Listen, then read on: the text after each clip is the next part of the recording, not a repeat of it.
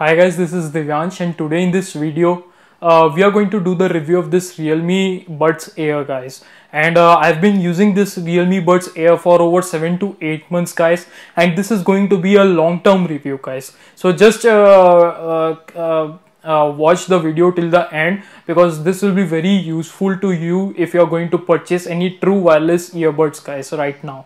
So let's start the review guys. So I got this Realme wireless buds for about 4,000 rupees about 7 to 8 months ago. The pricing is still the same guys, so if you want to purchase it, just watch the review. It will be very helpful for you guys. So let's start with the review. Before giving you a review guys, I'll be giving you a physical overview of this buds, and let's start with that overview. So guys, coming to the overview, this is the box that I got for the Realme Buds, and in the box we have some manual paperwork, and this is the USB Type-C cable that is used for charging the pods. So let me keep this to the side guys, and let's come to the main buds. And these are the main buds guys, and they look exactly like AirPods guys. At the first time you'll not even recognize what is the difference between the AirPods and this Realme Buds. So these are the exact clone for AirPods, and hence you can say that these are the AirPods for Android guys. So guys, coming to the physical overview guys, on the bottom you have a USB Type-C port for charging, and the good thing is that guys, the charging speeds of the case is generally very good guys. Also coming to the button guys, this is the button that is used for pairing with new smartphones. And coming to the build guys, the build quality is also very good. It's completely glass guys, and it supports wireless charging guys. Minded that the AirPods 1 did not support wireless charging, but this Realme Buds support wireless charging guys. And the good thing, also a good thing that I noticed with this buds are the hinge that is used on the lid is guys generally very good. It's very stiff, it's not wobbly or something like that. So for 4,000 rupees, the build quality that you get are excellent guys. I would say that these are one of the best builds that you can get at a price point of about 4,000. Now guys, coming to the buds guys, these are the buds, and let me just take them out. So guys, these are the buds that you are going to use, and guys, as you can see at the stem they have tiny holes, and these are the microphones guys. So you can generally take calls with this buds also, and the call quality was also good guys. And you just place them back to charging, and while charging guys, the light glows in orange color. So and you have this when the charge is full guys, this LED light glows in green color. So guys, this is the overview of the buds, and now let me show you the pairing guys. And I'm going to pair it with my iPhone guys, and I generally use it with the iPhone. I also use it with the Android phones, and the sound signature is almost exactly the same, but there are 2 or 3 minor niggling cons that I've noticed while using these buds with iPhone guys. So I'll discuss that later, but let me just show you the pairing. In order to pair guys, you have to just turn the Bluetooth on, and guys, when you just open up the lid, and you have to it gets automatically connected guys. If it's not connected guys, you just have to hit the this button, the pairing button, and you have to hold it for a second or two. And when you hold it, and you just go to the Bluetooth settings of this device, and you can just manually pair them. But with Android guys, using the Realme Link app, you can just pair it very seamlessly, like you can pair AirPods with iPhones guys. So that process of seamless is there guys, but that's only for the Android phones. And also guys, overall guys, I would say that these are very good, and I have divided this review between the pros and cons guys. And let's start with the now guys, let's come to the review, and I hope you enjoyed the overview guys. Now let's start with the review. So guys, let me just talk about some of the points that I've noticed. And guys, first I'll talk about the call quality. As these are true wireless earbuds guys, you can take calls because it has microphones on it. And guys, regarding call quality also, guys, the call quality was very good, guys. The microphones worked very well, and the call quality was very clear to the other parties also, and they never complained to me in terms of call quality, guys. Also in terms of fit, guys, these were very comfortable. As you can see, if I shook my head like this also, they never used to fall. So in terms of comfort and wear, it were very good. But guys, I would say that these type of earbuds, after sometimes they start to get uncomfortable, because it rests on your ears, and your ears starts to pain, and my ears starts to pain, guys, because so these are not the most comfortable for me, but it is good. So guys, in terms of comfort also, I was satisfied, guys. Now coming to the Bluetooth range, guys, the Bluetooth range of this Bluetooth earphone is very average, guys. If I'm in this room, guys, and if I move to the next room also, I hear the crackling of sound, guys. So the Bluetooth range is very average, guys. But guys, one thing I have noticed is that previously when I got these buds, guys, the Bluetooth range were very good, and after some times the Bluetooth range start to deteriorate. I don't know the reason why it's happening, guys, but I have noticed the same. So in terms of Bluetooth range, it's very average, guys. Now guys, coming to the latency, guys, latency, what we call low latency, it has a low latency mode, guys, and you can invoke it by just pressing and holding on the earbuds on both the side. You start hearing a engine noise, and then it enters the low latency mode. And even in the low latency mode, guys, I was able to notice some minor lag in videos, like lip syncing issues, and also, guys, in gaming also I could notice it. I did not play very heavy games, but in small games also, guys, I could notice the latency.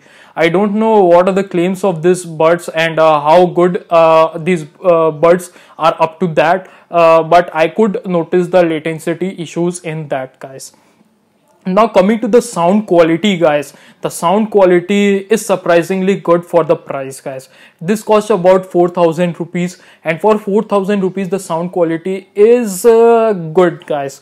Let's divide it into 4 parts, guys. In terms of bass, there is bass, guys, but it's not very excessive bass. It's a balanced bass that most people will like, and I personally like the bass what this delivered to my ears, guys. It's very balanced. It is when it's required it comes, and then it goes. So in terms of bass, guys, I was satisfied. Also coming to the midtones and vocals, guys, the vocals were very clear on these earbuds. I did not expect this level of clearness on vocals on this on this budget oriented TWS, guys. So the vocals and midtone frequencies were also very good. The genres were also good on this. I would not say that it was spectacular, but it was good regarding the price point. Also in terms of treble and high tones, guys, the high tones and treble were produced very good, guys. I was satisfied with the high tones and trebles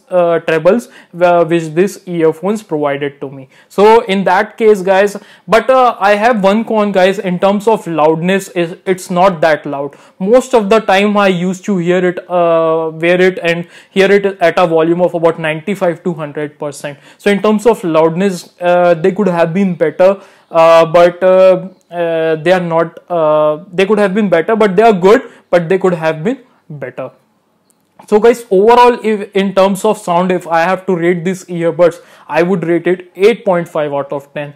That 1.5 marks, guys, I'm cutting just because due to the loudness, guys. I simply did not like the amount of loudness that this earbuds has. So guys, this was about the sound quality. Now coming to the pros and cons, guys, the thing that I noticed are good and bad. Coming to the pros, guys, the build quality is very good, guys, for the price. You get a glass build. You also get a USB Type-C port for charging, and the charging speeds are also very good, guys. So these are some of the things that I like. Also, a thing that I like is, guys, the hinge is very stiff, guys. It's not flimsy that we used to see in mid-range or a very budget-oriented TWS. So the build quality is very good, guys. Also in terms of connectivity, it was fine. It never gave me any kind of issue, and it connects very seamlessly. So guys, these are some of the pros. Also guys, it has a wireless charging. You have to note that, because guys, if you have a wireless charger or you have any smartphone supporting reverse wireless charging, you can charge this earbuds using the same. So this is in terms of features and functionality, it has all the things that a regular person might require, guys.